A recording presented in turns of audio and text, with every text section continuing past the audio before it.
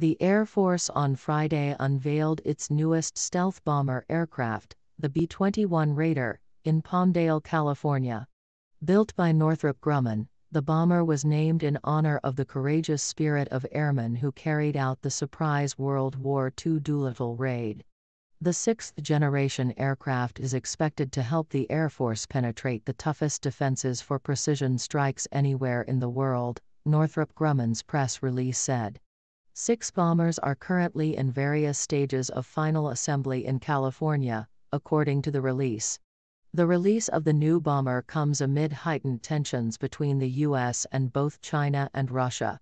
Just days ago, the Pentagon released its annual report on China, which said the country has doubled its number of nuclear warheads in a fraction of the time the U.S. expected it to.